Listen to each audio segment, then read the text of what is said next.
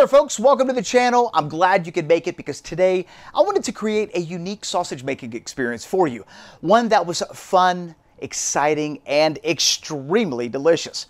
Most importantly, I wanted it to be easy to make. So no matter where you're at in your sausage making journey, you should be able to make this absolutely amazing sausage. The recipe that I wrote for today's episode is going to be called the Pepper Jack Griller, and I can't wait to show you how it's made. Let's get started. Are you ready for today's sausage? The smoked pepper jack griller. This is what we're working with. We got a little beef, a little pork back fat, and some pork shoulder. Feel free to mix and match the proteins as you see fit. Cut the meat into pieces small enough to fit into the head of your grinder, and once you're done, place it in the freezer till it gets nice and frosty under 34F. And just so you know, you guys are the inspiration behind today's sausage. You requested a no nitrite sausage that you could smoke that was easy to make, a little spicy, a little cheesy, very delicious, and a visually appealing smoke ring. Let's see if we can make that happen.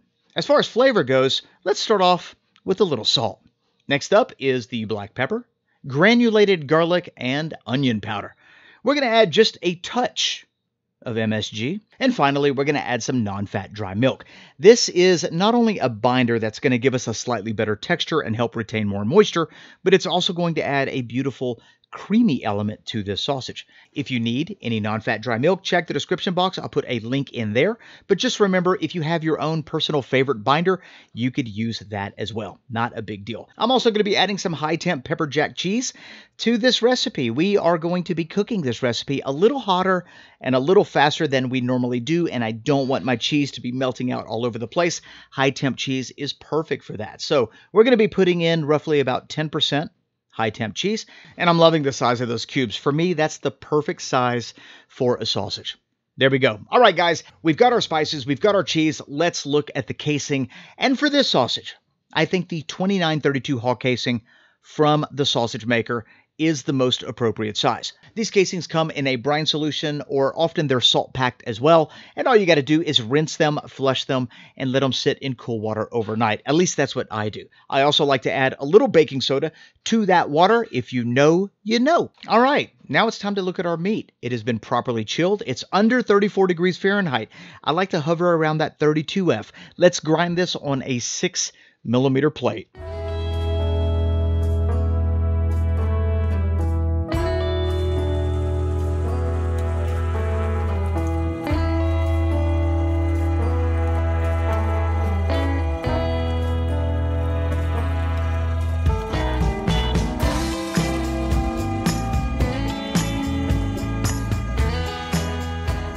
Beautiful grind, great particle definition, the fat was not smeared, and this is what you can expect when you grind your meat cold and your knife and plate are sharp.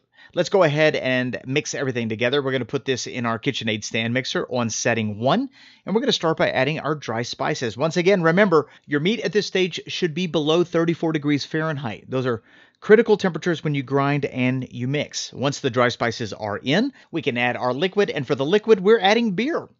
I think it's going to give it a beautiful flavor. If you don't want to add beer, you can add cream. I think that'll be great as well. And the liquid that we're adding is going to help soften everything up and get it to that nice and sticky stage a whole lot quicker. When you can grab a small little handful of it and it can stick to the bottom of your hand without falling off, much like this, you'll know that your meat has been mixed properly. Now notice we haven't added our cheese. I usually add cheese at the very last minute. Once my meat has been mixed well enough, in goes the cheese. And this ensures that we keep those nice little cubes. We don't destroy them during the mixing process. And all you're going to do is mix for about 5 or 10 seconds until everything is well incorporated. And that's what this is going to look like. Now, let's get this into a casing. And we're going to be using a dedicated sausage stuffer with a 3/4 inch stuffing tube. That is the perfect size for this size casing. And if you don't already have a dedicated sausage stuffer, I encourage you to take a look at the description box, because this unit right here will immediately level up your sausage. All right, let's go ahead and put that meat in there, and you can smash it in there if you want, or you can gently place it in there and pound it down with your fist like I'm doing here. Either way works. The idea is to minimize the air pockets between each fistful of meat. Let's get that onto the base. And when it comes to putting your casing onto the horn, just lubricate the exterior part of your horn with a little bit of the water that you soak the casing in. Stick your fingers in the casing, and look how beautiful and translucent that is. This is going to be such a good tender casing. Put a little bit of water in the casing, and then go ahead and slide it on the horn. And on every level, basically what you're doing is lubricating it with water. If you've done it correctly, you should be able to slide your casing back and forth just like so. And if your casing is a little tight, you can always re-lubricate it or just reduce the size of your horn. All right, let's get a knot at the end of the casing, and then I'm going to use a sausage pricker. You could use a pin or a needle and just poke a little hole at the very end of your casing that lets any air that's in the horn escape. All right. When it comes to putting sausage meat into a casing, there is a delicate balance between pressure and finesse. And what I'm doing here is just putting very gentle pressure at the tip of the horn with my thumb and my forefinger. If you squeeze the casing, okay, you should be able to make an indentation. If you squeeze it and it feels like it's going to explode, you've stuffed it too tightly. But check this out. When I squeeze it, there is a small indentation that's left behind. This lets me know that when I go to make my links, they're not going to rupture or give me any kind of casing blowout. If you feel it's a little on the tight side, release the pressure of your finger and your thumb. If you feel it's a little loose, just tighten that pressure up. With enough practice, you'll get the hang of it. What I'm using here is a tool called the Sausage Stuffing Horn Cleaner, and it's a brilliant tool from the sausage maker. It allows you to clean out that stuffing horn, and it makes the overall cleanup a whole lot easier. Basically, you get any of that excess meat out. Check this out, completely empty. Beautiful. Okay, now let's link our sausage. How you link your sausage is up to you. If you want to make a coil like this and put a couple skewers through it, you could totally do that. That would be fun. We're going to do 6-inch links for this particular sausage, and each link will have alternating twists. The first one will be 3 twists away from you. The next one will be 3 twists towards you. The third one will be 3 twists away from you. You see how that goes? Just alternate until you're finished. And it looks like we're done. Now remember, this is a fresh sausage, no curing salt. So technically, you can cook this right now and it'll be fine. What I like to do, though, is dry the casing up a little bit, get it to tighten up to the meat. Also, these twist bits right here, I like for them to dry up, so your sausage meat isn't spilling out while you're cooking. You know how that goes. Let's go ahead and take our sausage pricker, or if you have like a needle or something, you could use that as well. And we're going to give our sausage a little poke, specifically looking for air pockets.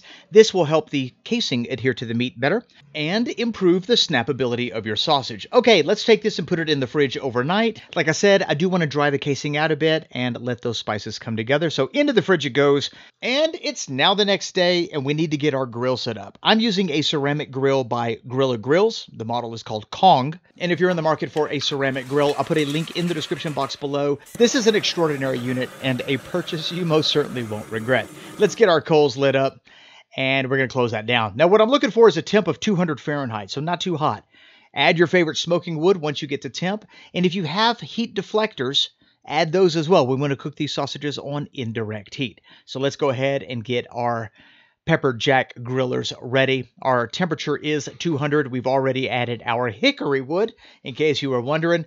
And we are right about 200 Fahrenheit. And this is absolutely perfect for what we're doing. We're going to be cooking these not super low and slow, but definitely not hot and fast. All right, so we're going to place these on those deflector plates. This is going to allow that heat to come around and create this beautiful convection system. It's going to cook these sausages amazing. Just wait and see. All right, let's go ahead and close this down. Let the smoke do its thing, and we'll check back on it in a minute. As far as the vents, we're going to shut that down to about 0.5. That's the top vent. And the bottom vent, where the air comes in, we're going to close that first little bit right there. And notice it's marked with numbers. We're going to bring that second bit all the way to the 1. Just leave one little spot open, about a thumb mark full. And that's going to allow just enough air to come in to keep that nice low 200, 225 temperature. All right, so what I like to do about halfway through the cooking process is flip them. You don't technically need to do that, but I like to check on them, make sure that everything's going the way that I want. And it looks like these are cooking beautifully. Nice, beautiful smoke color. Casing is tightening up really nice. And if you could take a closer look at the deflector plate, you'll see very little rendered fat right there at the bottom, and that's exactly what you want. You certainly don't want puddles of fat, because then you're going to have a bigger problem when you eat it. Final check, we're looking for an internal temp of 155 Fahrenheit. The sausages are nice and plump, nice, firm, bouncy feel to it. It's always a good sign. What's our temp? 155.7, absolutely perfect. Let's take them off and give them a taste.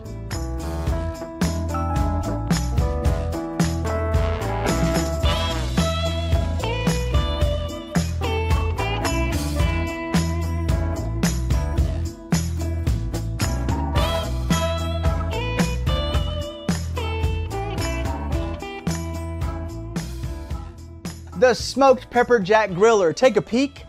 at this sausage. Look at that pepper jack cheese just studded throughout. We've got a beautiful smoke ring, nice smooth slice, incredibly juicy. Give it a little squeeze. The casing is tight and it's stuck to that sausage meat. I can tell you this is going to be a nice snappy bite. Now, we did cook this a little hotter than we normally did because it's an uncured sausage, and I'm loving the way it came out. We cooked it to an internal of 155, and that cheese is very present. It's very creamy. Let's go ahead and take a bite, see how it tastes.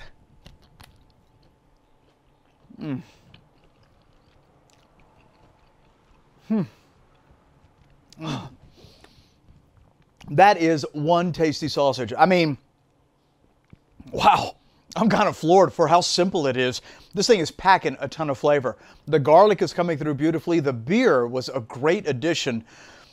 And that pepper jack cheese mixed with the meat, it's bringing that perfect combination of low-level heat, creaminess. It's absolutely delicious. Hang on a minute. Woo!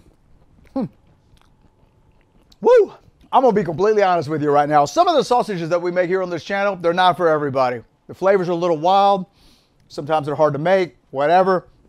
But this one, the smoked pepper jack griller, this should be on your short list. It's super easy. It's ultra delicious. Cook it up on your grill, and it doesn't matter what kind of grill you have. I'm going to put a link to the recipe. It has all the details, all the temperatures, so that you could go home, make this sausage, and look like a sausage-making superstar. I guarantee you, you're going to absolutely love this sausage. If you have any questions about the smoked pepper jack griller, leave them in the comment section below. And if you got something out of this video, or if you liked it, give this video a great big thumbs up. In case you missed it, in yesterday's episode, the Supreme Pizza sausage, the sausage maker was giving away $300 worth of sausage making supplies and casings and all kinds of really great stuff to help you get going in your sausage making journey. It's not too late to enter. I'm going to put a link to that video in the description box below. Be sure to check it out, register to win, and I hope you do. If you are new to this channel and you enjoy the art of sausage making, don't even think about it. Hit that subscribe button and that notification bell, because we have got all types of videos that are right up your alley, including tomorrow's episode where a very special guest is going to be joining us to show you how he makes elk truffle snack sticks. You are absolutely not going to want to miss it. Thanks a lot for being a part of Celebrate Sausage. We will see you tomorrow. Bye-bye.